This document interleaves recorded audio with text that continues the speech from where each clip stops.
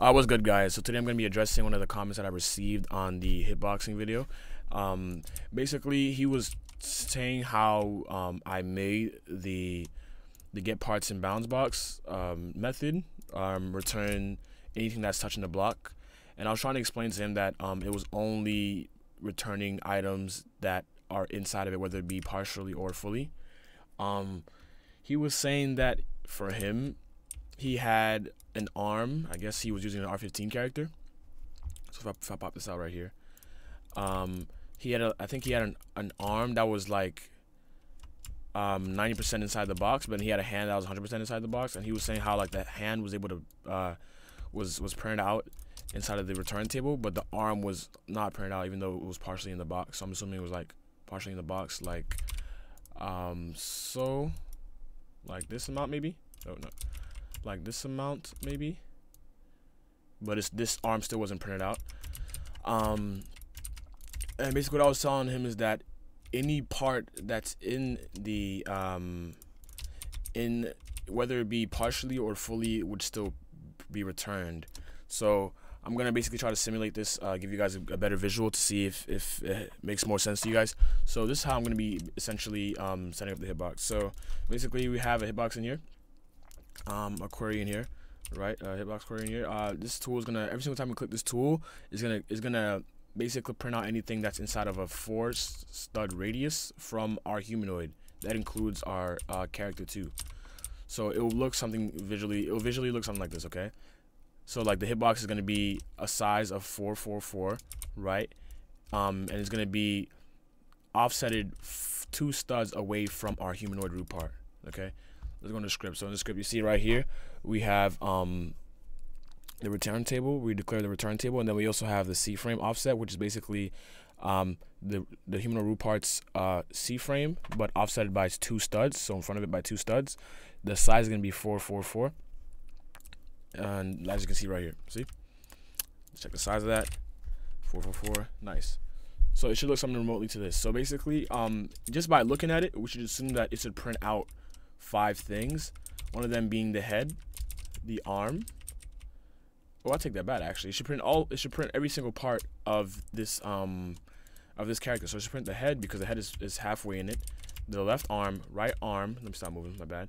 So right arm, left arm, torso, humanoid root part, left leg, and the right leg. So it should print every single part of this of our character because they're all partially inside of that box, inside of that zone. Okay.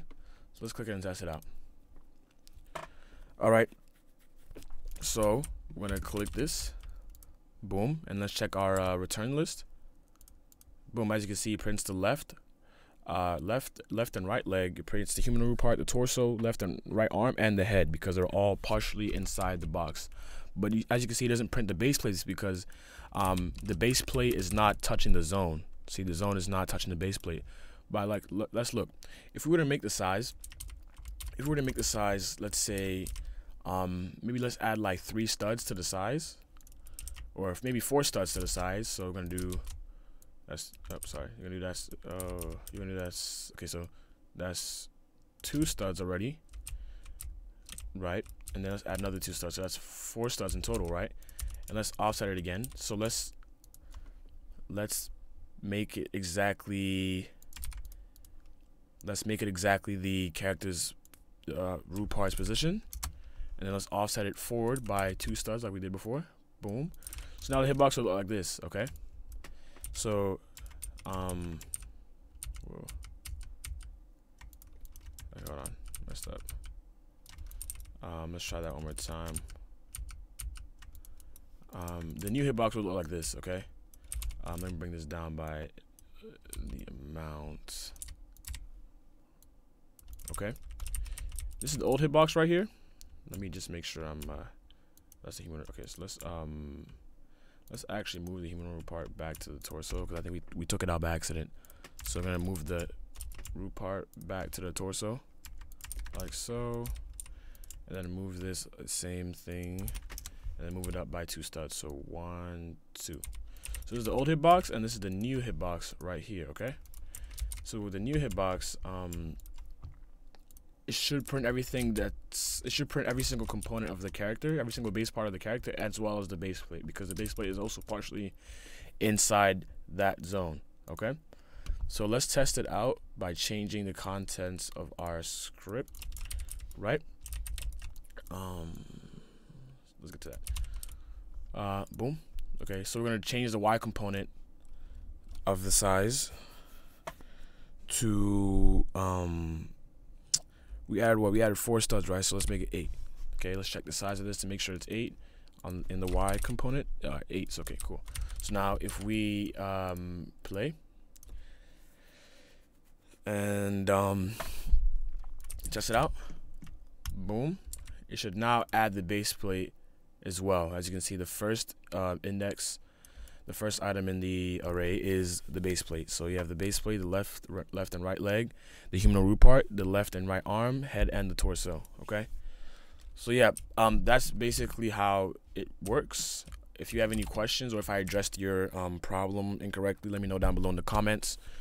If you guys have any more questions on how the GetPartBoundsInBox method works, let me know. And this was doing it without any overlap parameters, by the way. So this was just like no filters, so just raw like that. Okay, yeah. Let me know. I might do another video just explaining it with the